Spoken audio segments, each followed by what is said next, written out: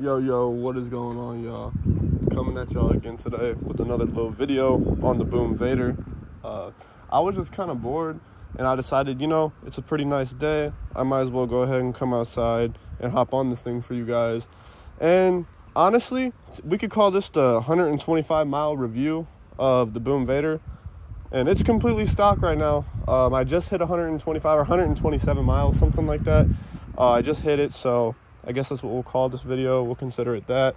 And I'll let you guys know what I'm thinking about the bike and the first 120 miles I've ridden on it in the past couple weeks. And I'll tell you guys about the things I like, and I'll tell you guys about the things I don't like. So let's just get into it. One thing right off the rip on this bike is whenever you turn it on, it has a choke right here on the hand, and the choke works really good sometimes, and you can tell it's working and everything. But then there's other times where, I just came out here a minute ago, and it's 85 degrees right now, and you really shouldn't even need a choke on a bike when it's that hot. So, I mean, sometimes people say you do, sometimes people say you don't. I came out here, tried it with no choke. I started it up, and it wanted to die, 2 or 3 times. And then after, the 3rd or 4th time trying it, it started up, give it a couple revs, started up fine, took it down the street, and it was good, and it idled fine. But that's one thing I don't like about this bike, is I think it needs new carburetor jets, or it needs a new carburetor as a whole. Some people might like this, some people don't. There was the metal cargo rack. You guys seen in my last video, I don't know if you guys watched it or not, but I actually removed the cargo rack, and I removed, what else was it? It was it was my blinkers. I removed the blinkers off of it. And I don't even have the plastic guard for the wheel or nothing like that down there, so it already looks pretty bare in the back, which I like, because if I was keeping this bike, part of me was thinking about keeping it, part of me was thinking about selling it. If I keep it, I was going to take this big bulky exhaust off it and put a nice little stainless exhaust. Not really much to complain about the bike, other than, like I said, sometimes it doesn't really want to start, and that's about it, man. I mean, everything else, it rides good, it cruises. I mean, it goes decent speeds for what it is. And for the price it was, $1,000, I mean, can't really beat it, because there's competitors like, the Benelli, I forget what it is, Benelli something 125. Then there's the Honda GROM, there's the Z125. All those run about $3,000 to $4,000 brand new. This was $1,000 brand new, $200 shipped. You know what I mean? If it didn't have shipping, this thing wouldn't even have been $1,300. You know what I'm saying? It would have just been $1,000, which I still considered that, because I don't really count the shipping, even though I still paid it. It's because I look at how much I pay for the bike itself. So the bike itself is $999. That's why I'm like, $1,000, really not bad. And they got a few colors of it. And like I said, it rides good. It's pretty easy to install, I would say. I mean, the front wheel was really hard to get on by myself. I had to actually have 2 other people help me, because I don't have a hoist or anything like that. So we kind of just had to lift it up and slide the brake caliper onto the rotor and put the wheel on that way, which was a little hard. And then, yeah, you got to do the shock and the handlebars. And then these little electronics. That's the only thing you actually have to do whenever you get this bike in. But yeah, I don't know. There's nothing really else bad about it, guys. I would recommend getting one of these if you are good at, let's say, you don't really necessarily have to be a mechanic, but let's just say you're good at messing with bikes and stuff like that. But now if you're trying to get something that you're not going to have to mess with at all, I would 100% say just go with the Honda GROM. That's if you have the money and, you really just don't want to deal with any problems. Go with the Honda GROM, because it's a Honda, and obviously it's probably going to last a long time. And I'm going to call it a day. It's just going to be a quick video. I just want to start getting more into the realm of, posting every single day. The one thing I don't like about these type of bikes, it's you never know when it's actually going to turn on every time. And you never know when it's going to just be oh, no, we're not turning on this time. So, and yeah, there we go. Looks like she's wanting to run, so that's good news. Because I'm trying to go for a little cruise. Feels really nice out.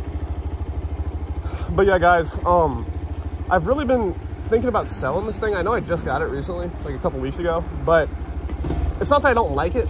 It's the fact that I kind of want to sell it for maybe a little what I got it for. Maybe I might put it up for $2 grand or something like that, and see if I can get money for it, because I'd really like to go pick me up a 250, a 2-stroke, or even a 250 4-stroke, honestly. So that's what I'm trying to do. I'm kind of in the process of doing that right now. So I don't know. You guys should let me know what you think, though. If I should get rid of this and go get a 250 2-stroke, or think too crazy expensive. But just, you guys should let me know. But yeah, guys, I don't know what to do, because part of me really likes this little thing. Sorry, there was just randomly a lot of cars, though. We can get going. No, they're good.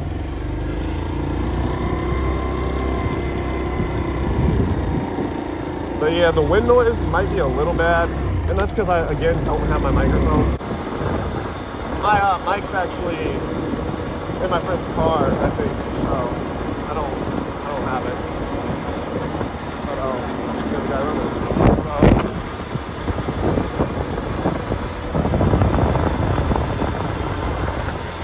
guys, I mean, the bike's a really nice little bike. It just has a couple problems here and there. And part of me wants to just like fix it. Like, I know it's brand new and you shouldn't really have to fix it, but part of me just wants to like, not necessarily fix it, but upgrade it. Like, you know, just make this thing good. It's fun. Like, I don't know. Like I said, we'll see what ends up happening. If I find a good deal, I mean, I might not be able to pass it up. We'll see, honestly. But yeah, it's a super nice day out here today. So, nice cruise.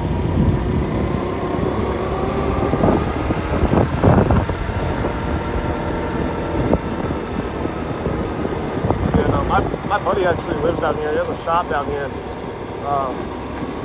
Yeah, show you guys that sometime soon. You guys will probably fuck with that. It's actually way down this way. He's got a supercharged Infinity, and he's got a couple bikes, so I know you guys will probably fuck with that.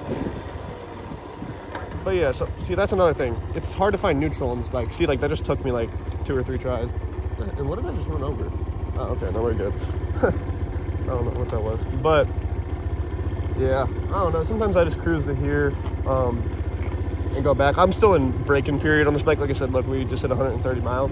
So therefore, I don't want to go too far on it just in case it would die on me. I don't want to have to walk it back any farther than where I am now, because this is already like 2 miles away. So I wouldn't really want to walk it farther than that. But take a little nick break. 1 second. Okay, so as I was saying, also, I need some ideas on videos. Like, what do you guys want to see? That's another thing.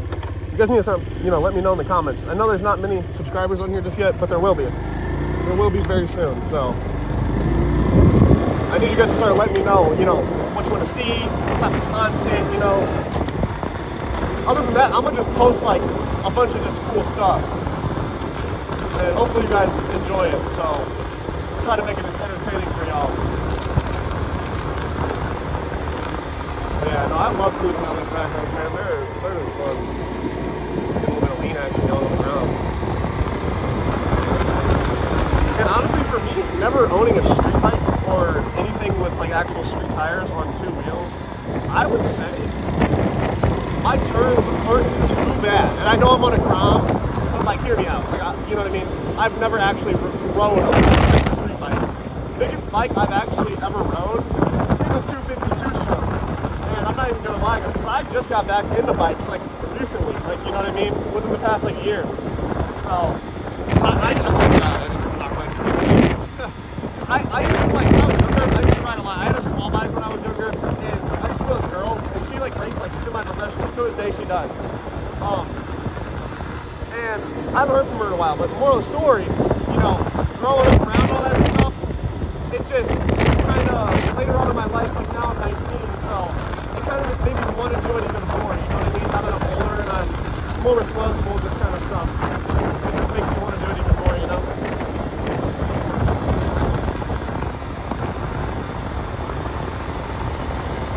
But yeah, I'm trying to give you like a street bike soon, guys, or a 250, 2-stroke, or just something, man. Because, dude, I'm telling you, like, this thing's fun, yeah, don't get me wrong. Like, it's super fun. And the best part is, sorry about the camera, guys. I know it keeps going down.